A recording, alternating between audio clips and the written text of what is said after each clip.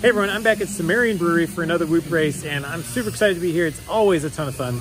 And today I brought my ShutterBug85 with Shark Byte. If you haven't seen this before, I made a whole video about this build, how I built it, how I put digital FPV in this little package. So if you haven't seen that, I'll put a link down in the video description. You can check it out. But today I'm trying out something new. This camera I have swapped out for the Nano camera from HDZero and RunCam. It's a brand new camera. So originally Shark Byte had two cameras, the RunCam Nano HD and the DigiSight from Foxeer. And then HDZero got together with RunCam and made a micro camera. It was way better than those original cameras. So this one is the same sensor, same electronics, same image processing as that micro camera, but it's in a smaller package.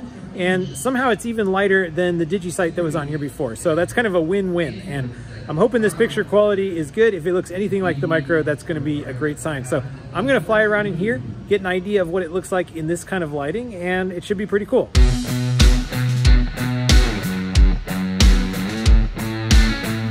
All right, I recorded that introduction before I had actually flown with the camera, and so when I said it should be pretty cool, that turned out to be a pretty big understatement. This is actually an amazing upgrade over the previous nano-sized cameras for this HDZero Shark Byte system. The original cameras, they were already better than analog. You could see more than analog, but they didn't give you that, wow, this is HD kind of impression, right? Like it was kind of somewhere in between. They claimed 720p resolution when it first came out, but myself and others, we looked at the image and it was definitely better than analog, but not really what I would have expected from 720p. Well, it turns out the cameras were the problem, because these new cameras from HDZero are just better resolution, better clarity overall. I can see more details and it's just a much nicer image. I let other people try on my goggles at this race and at another race, and everybody's impression is just like, wow, this is Shark Byte, right? Like it just looks so clean and crisp compared to what people are used to seeing when Shark Byte first came out. So it's awesome to see the system continue to improve. This new HDZero Nano camera and the micro camera are also just a great improvement to the image. So is it worth buying this camera to upgrade existing one? That's kind of up to you, but if you're building something new, I would definitely get one of these new cameras. I've heard that Foxeer also has a new camera, and I've heard some promising things about that, but I haven't actually tried it for myself, so I can't really compare that one. As usual, you will sometimes see little sparkles or blocks of data that are missing from the picture. That has nothing to do with the camera. That has to do with data that's lost in the radio transmission. And the HDZero system chooses to let you see that so that the rest of the picture can be presented with the correct timing instead of retransmitting data. So you will see some of that in this video, but actually I was pretty impressed with the reception. This is 25 milliwatt, there's at least one other pilot flying, and the environment is made of concrete and stainless steel everywhere. It's a really pretty rough environment for RF, but when you consider that, this is actually pretty clean.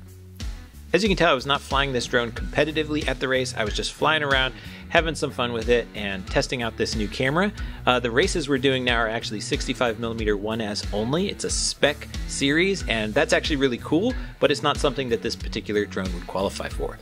But switching from the analog to the digital at the end of the race here, just the upgrade in image clarity was pretty amazing. Like you can see everything clearly, and I wasn't sure how well it would do with the lighting and the amount of motion blur. There is a little bit of motion blur when you go fast, but actually the important stuff you can still see pretty well. So that was pretty awesome.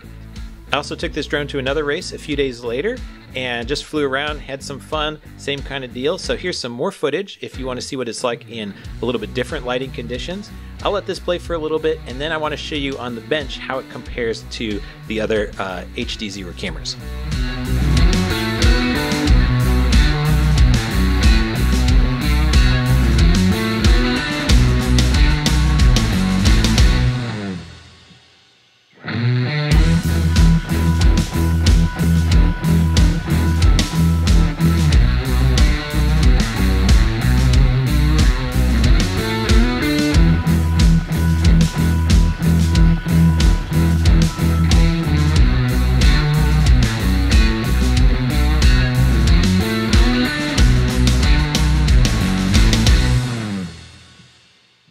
Here's the drone I was flying. Again, this is my ShutterBug85 formula. It's an 85mm 2S swoop, and that's the HDZero Nano camera right there.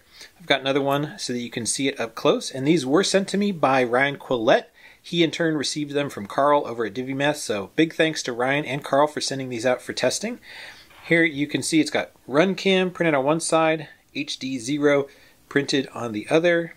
There's an optional backplate that can go on it, and that helps to hold the MIPI cable in place. One thing I want to point out is that this camera is 14 millimeters wide between the mounting holes. That's the standard size for a Nano camera, so it should fit in most mounts that support a Nano camera. But I do want to point out that it's actually 16 millimeters tall. They're often square in the back, 14 by 14.